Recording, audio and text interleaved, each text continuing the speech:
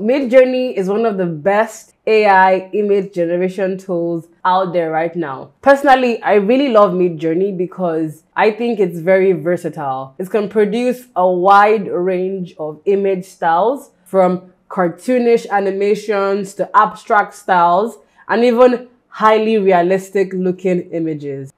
Currently, the only way you can use Midjourney is through a chat app called Discord. So essentially, you can chat with the Midjourney bot on Discord and ask it to generate any image you can imagine. Let's get started. I'm going to be going over how to subscribe, how to start generating your first image, how to blend two images together to create one new image, how to create animations and cartoons from real life pictures, how to resize and reshape your image, and the best prompts to use to get the best results out of Midjourney. To use Midjourney, first, go to the midjourney.com on your browser.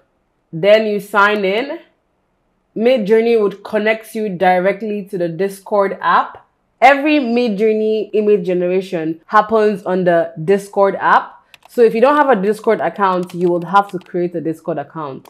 The Discord UI can be a little complicated at first, but you would get used to it after some time. Go to one of the newbies channel in the Midjourney workspace. There are a couple of newbie channels, just pick one. To interact with Midjourney, you would have to use various keywords and queries. First, you need to subscribe with the subscribe keyword. It gives you a personal link. Navigate to that link. When you get to the subscribe website, there are many plans ranging from $10 per month to $60 per month. Just pick a plan based on your needs. I picked the $10 plan because that is satisfactory for my needs. Make the payments and you're ready to go. Now let's head back to Discord and start generating images. Go to the Midjourney bot right here. To generate an image, use the imagine keyword, then describe the image you want in the prompt. In this case, we want to generate a colorful landscape. Click enter. And it takes about 5 to 10 seconds to generate 4 images. These are the 4 images right here. There are 3 features that you need to know about. First is the U button. This means upscale.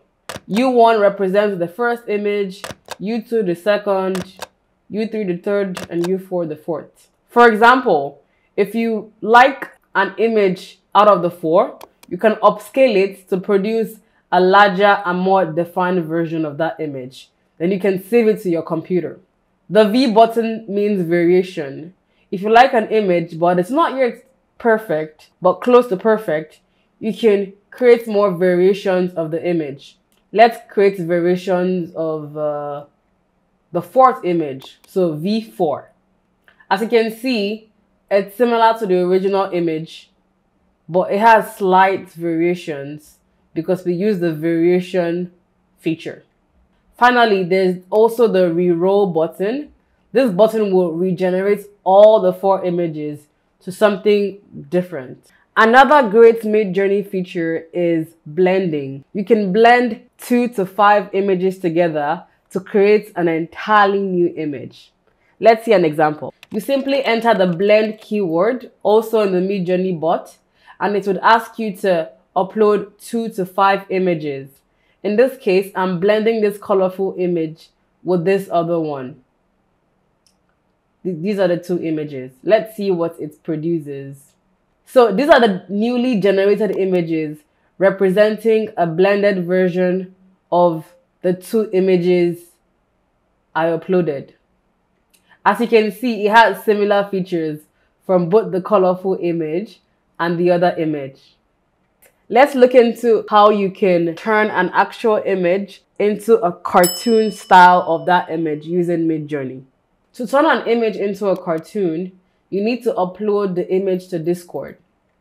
After uploading the image, enter the imagine keyword, then drag and drop the image in the prompt. Also in the prompt, describe what you want the animation to look like. Make sure that the image link is before the description. For example, I want to turn this image into a Disney looking character. I just need to specify that I want it to be a Disney looking character. And this is the end result of the image converted to a cartoon.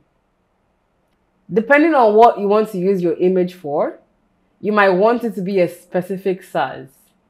All you have to do is include the aspect ratio in the prompt. Midjourney provides a bunch of aspect ratio options. All you simply need to do is add the aspect ratio command at the end of your prompt, just like this. Enter the command, followed by the size you want. In this case, I want the image to be 3x2. And as you can see, it generates a 3x2 images. A pro tip to getting the best out of Midjourney is trying to be as specific as possible and describing the elements you want to see in the image. For example, if I want my image to look like a Disney animation, I could specify that so it looks like a Disney character. Or if I want it to look like a Japanese manga character, I can specify that as well so it has the look of a Japanese manga character. Also, read the documentation to learn more about the latest features and the latest updates, and also, have fun. Don't forget to like and subscribe to this video for similar content, and feel free to drop a comment in the comment section below if you have any questions regarding this short tutorial.